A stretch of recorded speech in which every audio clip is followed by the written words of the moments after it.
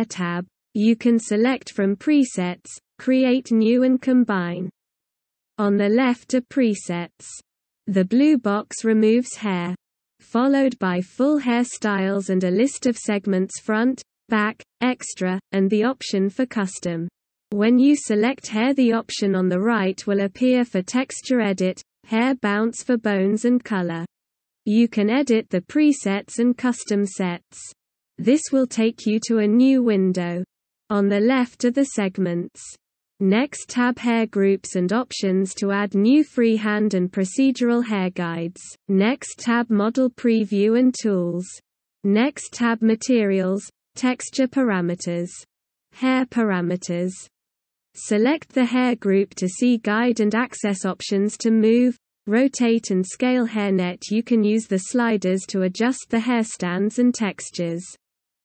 You can also use the points on the hairnet to shape the hairnet.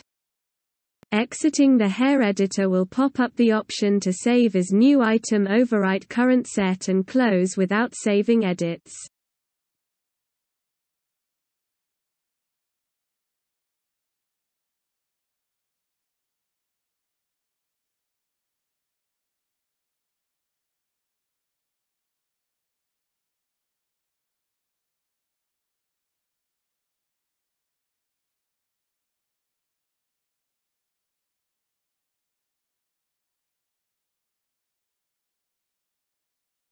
Edit hair bounce. Edit bone groups. Presets come with auto-generated bone groups. Bones groups by sections. Grouped and ungrouped. You can select hair to add to groups or create new bone groups. On the right are grouped hair settings. Set axis.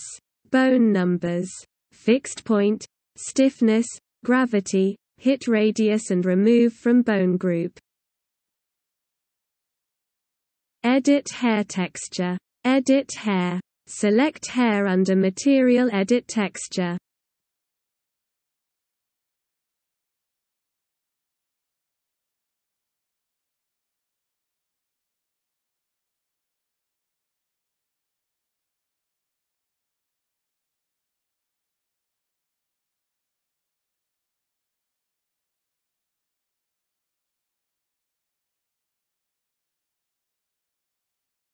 On the left are the texture layers.